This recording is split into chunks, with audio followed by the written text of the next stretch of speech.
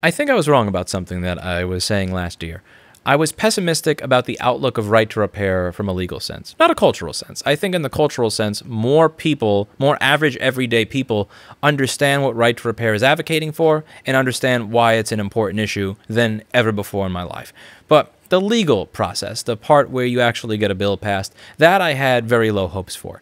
One of the things that I've noticed is that when I show up at any of these legislatures, issues like immigration, abortion, gun rights, income inequality, taxation, health care, these are the hot button issues that people are arguing, that are trying to pass legislation regarding, that actually get people out to vote, that they can campaign on. Right to repair, not so much. Even when they actually do agree with it, when there's a legislative session, there's only so much that can be discussed. This just winds up at the bottom of the pile. This was pre-COVID.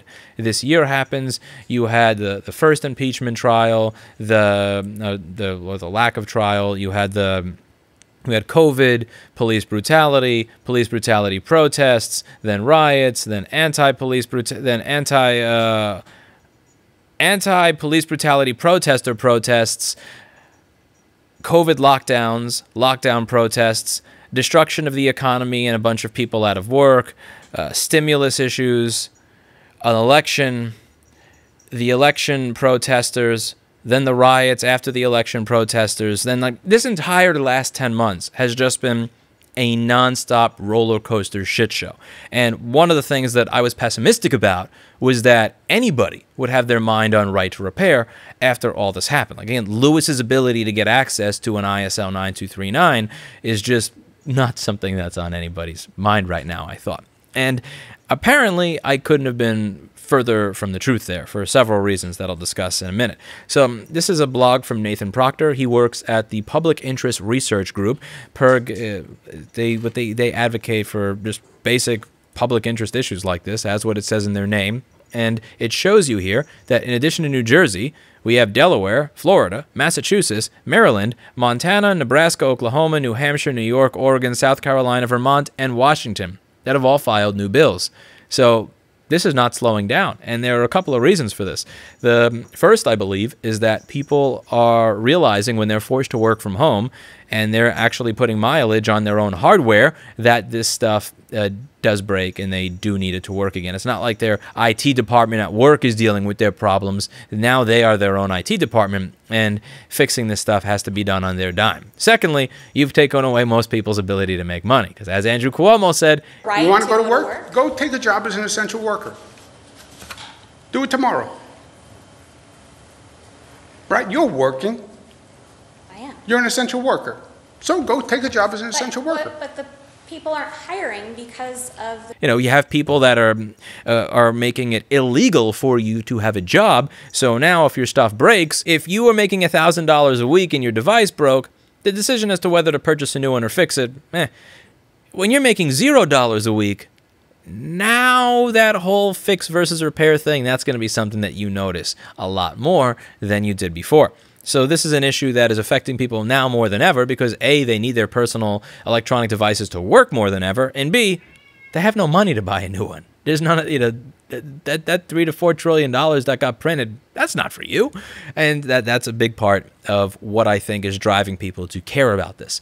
And it's people like Nathan Proctor do a lot of the work behind the scenes that doesn't get noticed. So when right to repair gets brought up, I always see my name get brought up, and it's kind of unfair because you have people that are doing all this work behind the scenes to ensure that these bills are actually introduced in all these states, the work that people like Nathan Proctor and the people at US PIRG are doing, and their name is virtually never mentioned. He does, again, they have their own ways of doing things. They focus on getting the actual bills introduced, getting them in front of politicians, the text of the bills. I focus on getting people, normal, average, everyday people, to realize why this is a problem and also understand why this is an important cultural issue and get people, I've kind of tried to humanize the repair industry a bit with my channel. We have different approaches. He has he's got the suit and tie handshake approach. I have the scorched earth, this lobbyist is a moron approach. We have our different approaches to doing things, but I think it's important to recognize that the work that's being done and also understand what it is that you can do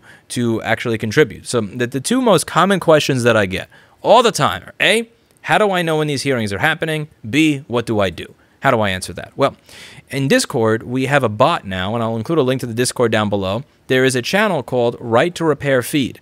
And in Right to Repair Feed, there is a bot named after my kitty, who is now named after the stock, BlackBerry. This bot over here will bring up every time a Right to Repair bill shows up in a particular area, and it will link you to that bill. So here you can see the bot will give you a link, and the link will go here. So it'll give you the name of the bill, it'll tell you where it is, it'll tell you who the sponsors are, so you could reach out to that senator if you live in Nebraska and then say, hey, who do we need to, what do we need to do to get this bill passed? Who needs to be convinced? Who needs to be spoken to? Who needs to be lobbied? And then you can ask, and then you can show up in the offices of those individuals. You can email them, you can call them, you can let them know that this is important.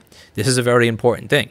Every time one of these bills gets introduced, the moment it's introduced, that's the point at which you want to hit the ground running and say, this is important to me. You want their phone to be ringing off the hook. You want their email to be, inbox to be full of people who live in that area.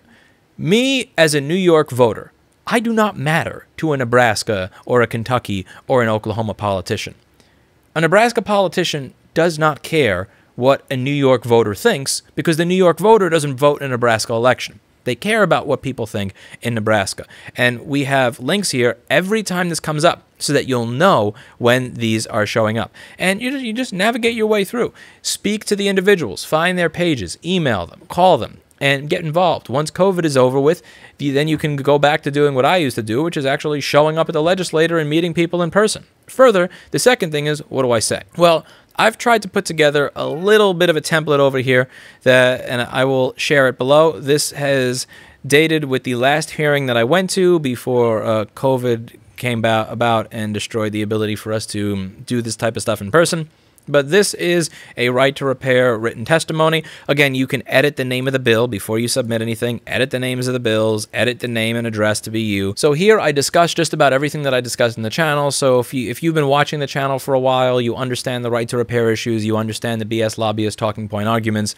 Most of this is pretty much included in here, and I also have it with citations. So at the bottom of the page, you can see this is, I actually have the little numbers at the end of the sentences and the citations at the bottom and all that stuff to make it look all fancy schmancy. There's some case law that I included here in the bottom, and you're free to make it better, make it your own, edit it a little bit, but this is just a starting point so that you're not starting from scratch if you just don't have the time to do this. A lot of the times when you speak to your local politician, you can get them on board usually. It's not about reading 9 or 10 pages of stuff.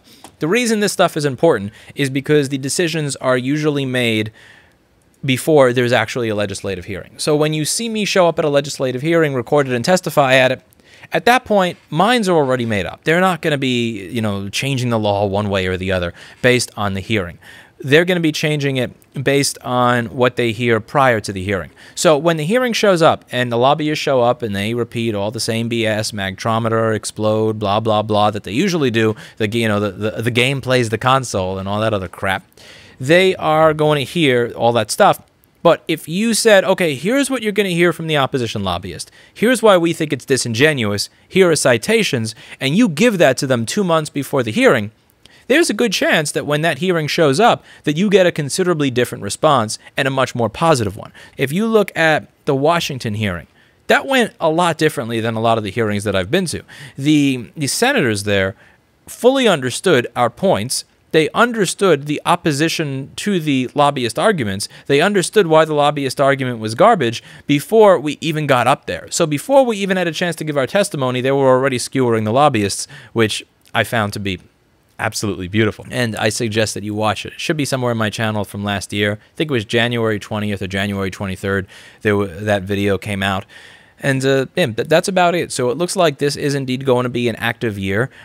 My bot did not point out to me that there was actually going to be a Zoom hearing in Maryland tomorrow. I apologize for that. I admittedly, I dropped the ball there for the fact that I was not...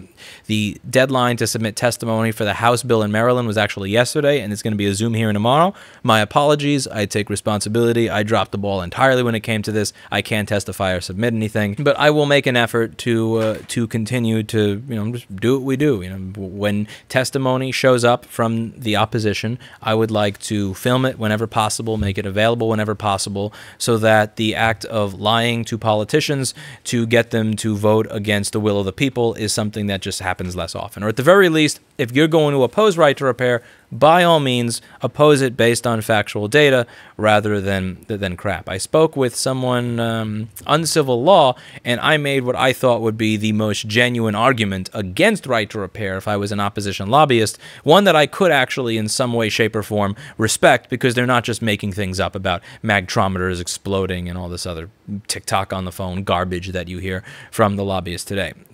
But yeah, that's about it. So I'll see you all later. If you want, you can join me in the Discord. Thank you to everybody who helped proofread this right to repair written testimony for me last year. Thank you for everybody who's watching. And as always, I hope you learned something. I'll see you all in the next video. Bye now.